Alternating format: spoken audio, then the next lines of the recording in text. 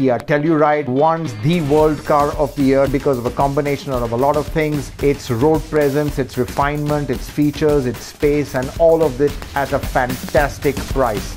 The Kia Soul EV, it's very nice to drive, very practical, and it's got superb character which is rare to find in an EV. The Kia Soul EV, I think there wasn't a juror that actually drove that car that wasn't left impressed with it. The Kia Telluride, I think it just ticked off all the right boxes. It's one of the most coveted in the world for obvious reasons, and it means a lot, I think, to Asian manufacturers as well as Koreans to win this kind of a massive award. In India, we've seen the brand debut with the Seltos and have great success because they've been very good at anticipating the needs of the market and catering to them with a very high quality product at great value. Congratulations Kia Motors for your greatest victory ever.